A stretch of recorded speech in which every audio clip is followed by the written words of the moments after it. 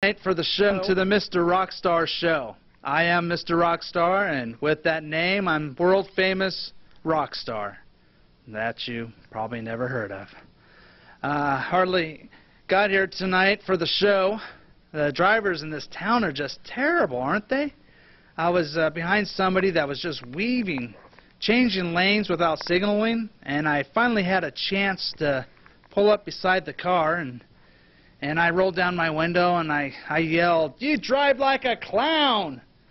And when I got a closer look, it actually was a person dressed up like a clown.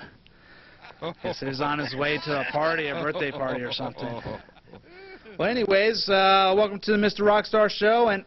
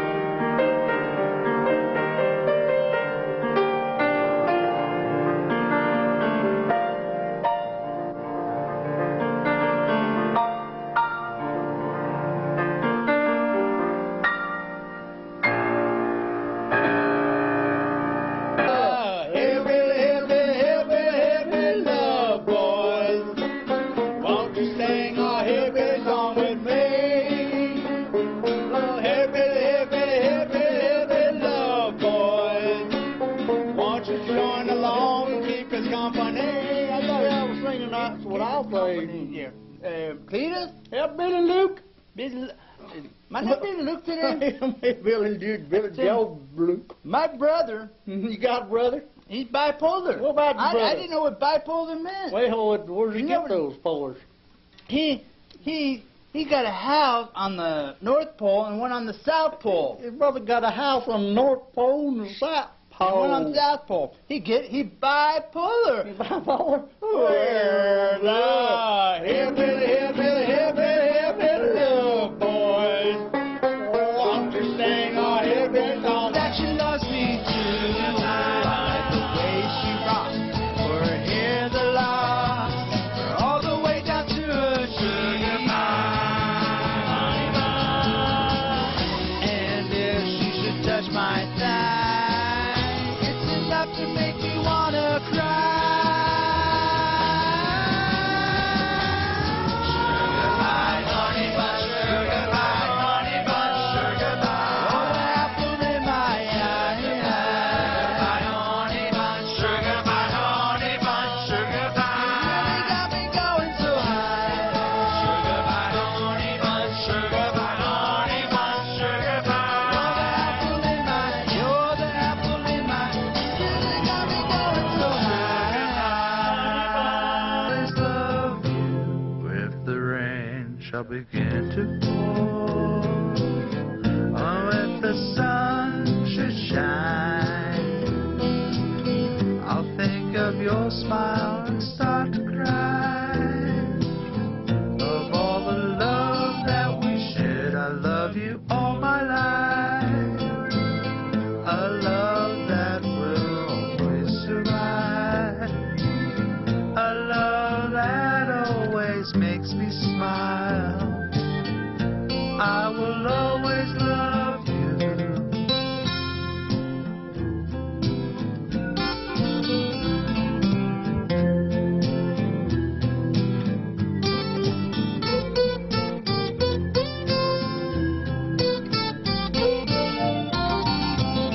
I'll love you all my life. A love that will. I love doing the Mr. Rockstar show, but let me tell you a time, one of my first jobs I've ever had, fast food. I'm sure a lot of you at home had probably fast food jobs. Let me know if this has ever happened to you. It was my first day there, and a gentleman came in, and he looked like he was in a hurry, and he asked, I took his order, and I said, okay, your order number 1. It'd be just a few minutes, sir. And he goes, oh, thank you very much, but I got to use the restroom. Which way is it at? And I said, well, it's over there. And he went to the restroom, and I took some other orders, and a few minutes went by, and my boss came out, and the order was in a bag right there, and she said, whose order is this? And I said, well, it's a gentleman's. He went to the restroom, 5 minutes ago or so, and it's order number 1. And she goes, well, we'll serve no food cold. Get in there. Take his lunch, get in that restroom, and give it to him. And I thought it was very peculiar. I said, all right, it's my first day. I just take orders. I'm okay. I went into the restroom. I was kind of whistling, and I said, I didn't see anybody near the wash basin. So, I kind of looked underneath the stalls, and I saw some shoes there. And I said, number one? And a voice from within the stall called out, no, number 2. Number 2. My love, when I first met you, you said to me, you are the prettiest man I ever did see. There's nothing I won't do. I'll always keep on loving you.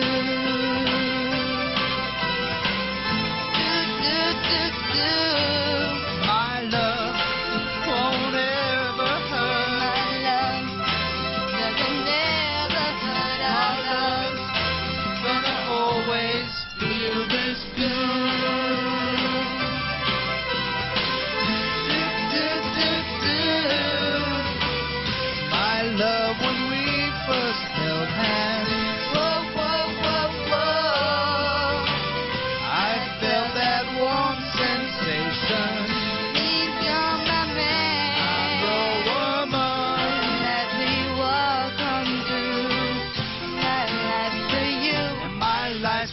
too.